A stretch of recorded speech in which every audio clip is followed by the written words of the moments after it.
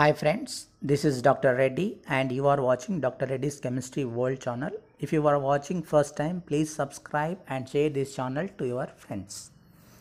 Friends, ఈ వీడియోలో నేను acid bases and salts chapter నుంచి ఇంపార్టెంట్ క్వశ్చన్స్ డిస్కస్ చేస్తున్నాను. సో ఇక్కడ నేను VGS వారి మోడల్ క్వశ్చన్ పేపర్స్ అయితే డిస్కస్ చేయడం జరుగుతుంది మీకు. సో ఫస్ట్ మోడల్ పేపర్లో మీకు అబ్జర్వ్ చేసినట్లయితే 1, 2, 3, 4, 5, 6 క్వశ్చన్స్ ఇచ్చారు. అంటే ఈ చాప్టర్ నుంచి మినిమం 5 కానీ లేదా మ్యాక్సిమం 6 క్వశ్చన్స్ అడిగేదానికి ఛాన్సెస్ ఉంది. Now coming to the first question. Okay, వాళ్ళు అడిగినటువంటి ఫస్ట్ క్వశ్చన్ చూడండి. When sodium hydroxide reacts with zinc the products are అన్నారు. ఓకే, ఇక్కడ సోడియం హైడ్రాక్సైడ్ అనేది ఏంటి? ఓకే, యాసిడా బేసా అంటే బేస్. ఓకే, జింక్ అనేది మెటల్. సో బేస్ అనేది మెటల్తో రియాక్ట్ అయినప్పుడు, సో ఏ మెటల్ ఇది? జింక్ అనేది యాంఫోట్రిక్ మెటల్ అనమాట. కాబట్టి ఈ యాంఫోట్రిక్ మెటల్తో రియాక్ట్ అయినప్పుడు మనకి సాల్ట్ ప్లస్ హైడ్రోజన్ గ్యాస్ వస్తుంది. ఏ విధంగా అయితే యాసిడ్స్ మెటల్తో రియాక్ట్ అవుతాయో అప్పుడు మనకి సాల్ట్ ప్లస్ హైడ్రోజన్ గ్యాస్ వస్తుందో, అదేవిధంగా ఈ బేస్ ఈ యాంఫోట్రిక్ మెటల్తో రియాక్ట్ అయినప్పుడు కూడా మనకి సాల్ట్ ప్లస్ హైడ్రోజన్ గ్యాస్ అనేది వస్తుందన్నమాట. ఓకేనా, ఇక్కడ మీరు ఆప్షన్స్ అన్నీ అబ్జర్వ్ చేసినట్లయితే థర్డ్ ఆప్షన్లో మాత్రమే మీకు హైడ్రోజన్ గ్యాస్ అనేది ఇవ్వడం జరిగింది. కాబట్టి థర్డ్ ఆప్షన్ అనేది రైట్. ఒకవేళ అన్ని ఆప్షన్స్లో కూడా హైడ్రోజన్ గ్యాస్ ఉన్నట్లయితే ఓకే, అప్పుడు మీకు ఏ సాల్ట్ ఫామ్ అవుతుంది అనేది కూడా తెలిసి ఉండాలన్నమాట. సో జనరల్గా ఏ సాల్ట్ ఫామ్ అవుతుందంటే సోడియం హైడ్రాక్సైడ్ జింక్తో రియాక్ట్ అయితే సోడియం జింకేటు. ఒకవేళ సోడియం హైడ్రాక్సైడ్ అల్యూమినియంతో రియాక్ట్ అయితే సోడియం అల్యూమినేటు. వాటి ఫార్ములాస్ కూడా మీకు తెలిసి ఉండాలి. సోడియం జింకేట్ ఫార్ములా అయితే Na2ZnO2, అదే అల్యూమినేట్ అయితే NaAlO2. Okay, that's all. ఓకేనా, నెక్స్ట్ క్వశ్చన్కి వచ్చినట్లయితే నెంబర్ 93కి వచ్చినట్లయితే calcium sulphate dot half H2O. ఓకేనా, హెమీహైడ్రేట్ని అయితే ప్లాస్టర్ ఆఫ్ ప్యారిస్ అంటారు, అదే డైహైడ్రేట్ని అయితే జిప్సమ్ అంటారు. ఇది మనం ఆల్రెడీ ఇంపార్టెంట్ సాల్ట్స్ కింద డిస్కస్ చేసాం. ఒక్కసారి మీరు ఆ వీడియోస్ని వెరిఫై చేయండి. ఓకేనా, హెమీహైడ్రేట్ని ఏమంటారు? ప్లాస్టర్ ఆఫ్ ప్యారిస్ అంటారు. డైహైడ్రేట్ CaSO4 డాట్ 2H2O అయితే 2H2O అయితే జిప్సమ్ అంటారు. ఓకేనా, next question. Which of the following is a weak acid? So మనం వీక్ యాసిడ్స్ ఏవని చెప్పాము? All organic acids are weak acid. Organic యాసిడ్ని identify చేయడం ఎలా? కార్బన్ అనేది ఉంటుంది. సో ఇక్కడ మిగిలిన వాటిలో ఎక్కడ కార్బన్ లేదు, ఇవన్నీ కూడా మినరల్ యాసిడ్స్ అనమాట. సో ఇక్కడ CH3COOH అస్టిక్ యాసిడ్ అనేది వీక్ యాసిడ్. ఓకేనా, నెక్స్ట్ నేచర్ ఆఫ్ బ్లడ్ అన్నాడు. నేచర్ అంటే ఇక్కడ అది యాసిడ్డా, బేసిక్ నేచరా, లేకపోతే న్యూట్రలా అనేది చెప్పాలన్నమాట.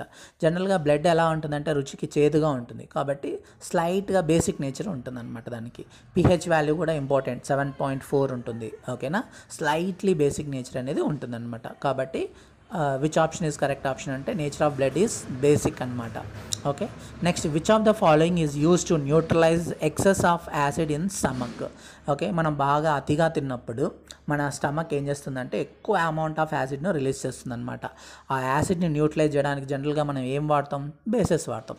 ఇక్కడ మీకు ఇచ్చినటువంటి ఆప్షన్స్లో కూడా sodium hydroxide, potassium hydroxide, magnesium hydroxide, calcium hydroxide ఇవన్నీ కూడా బేసెసే అనమాట.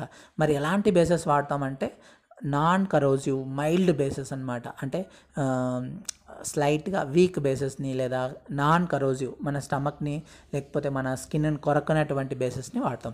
సో అలాంటి బేసెస్ రెండే ఉన్నాయి, బాగా గుర్తుపెట్టుకోండి. వీటిని యాంటా యాసిడ్స్ అంటారు. ఓకే, ఒకటి మిల్క్ ఆఫ్ మెగ్నీషియా, దీన్నే మెగ్నీషియం హైడ్రాక్సైడ్ లేదా మిల్క్ ఆఫ్ మెగ్నీషియా అంటారు. ఇంకొకటి సోడియం బైకార్బోనేట్, దాన్నే బేకింగ్ సోడా అంటారు. సో రెండు మైల్డ్ నాన్ కరోజివ్ బేసెస్ ఉన్నాయి. ఆ రెండు ఏంటంటే ఒకటి బేకింగ్ సోడా, దాన్నే సోడియం బైకార్బోనేట్ లేదా సోడియం హైడ్రోజన్ కార్బోనేట్ అని కూడా అంటారు. ఇంకోటి మెగ్నీషియం హైడ్రాక్సైడ్, దీన్నే మిల్క్ ఆఫ్ మెగ్నీషియా అని కూడా అంటారు. Okay, next which of the following is used as disinfectant in the purification of water?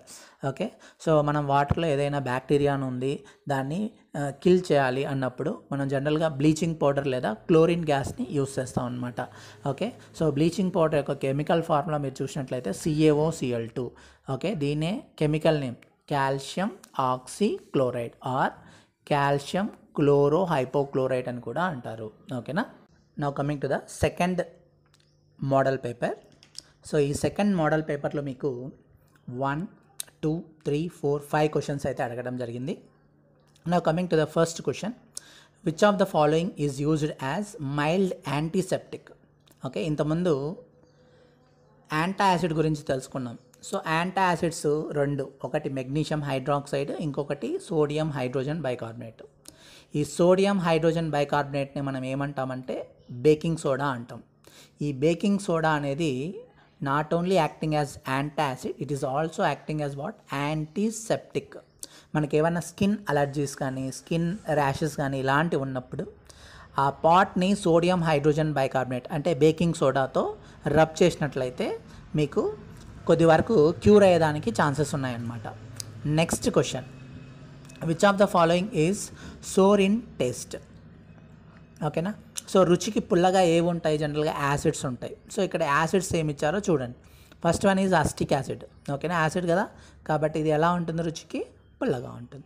మిగతా అన్నీ కూడా బేసెస్ అనమాట. లైమ్ వాటర్, లైమ్ వాటర్ అంటే ఆక్వస్ కాల్షియం హైడ్రాక్సైడ్ని లైమ్ వాటర్ అంటారు.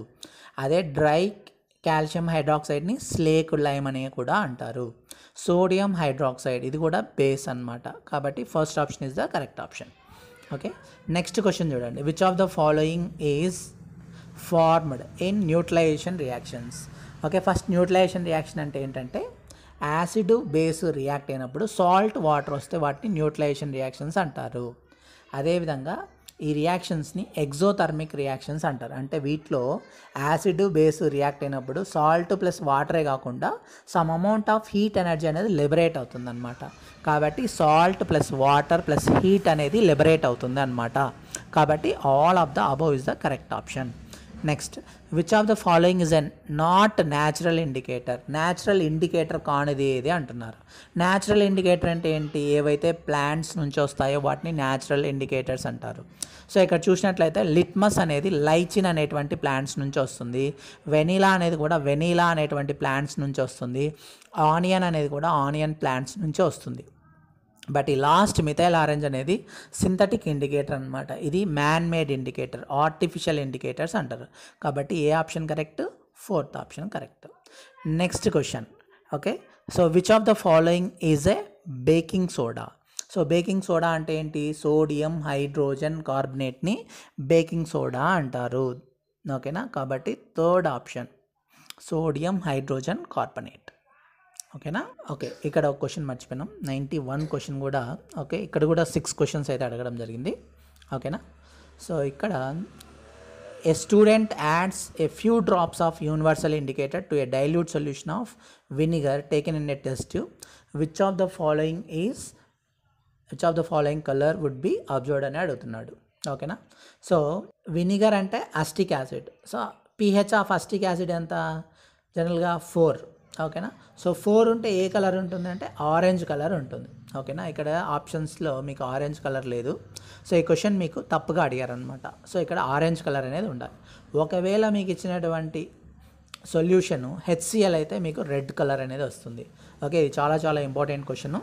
ఒకవేళ మీకు ఇచ్చినటువంటి సొల్యూషను ఓకేనా డైల్యూట్ HCl అయితే అప్పుడు మీరు ఏ కలర్ అబ్జర్వ్ చేస్తారు, యూనివర్సల్ ఇండికేటర్ సహాయంతో రెడ్ కలర్ అబ్జర్వ్ చేస్తారు. ఒకవేళ మీకు ఇచ్చినటువంటిది వినిగర్ అయితే what colour you observe, orange colour వస్తుందన్నమాట. ఒకవేళ మీకు ఇచ్చినటువంటిది బేకింగ్ సోడా ఓకేనా లేదా మిల్క్ ఆఫ్ మెగ్నీషియా అయితే ఏ కలర్ వస్తుందంటే బ్లూ కలర్ వస్తుందన్నమాట. ఈ 3 గుర్తుపెట్టుకోండి. HCl అయితే రెడ్ కలర్ ఓకేనా, వినిగర్ అయితే ఆరెంజ్ కలర్, లేదు బేకింగ్ సోడా సొల్యూషన్ ఓకే అయితే ఏ కలర్ వస్తుంది మీకు, బ్లూ కలర్ వస్తుంది. Now coming to the third model paper.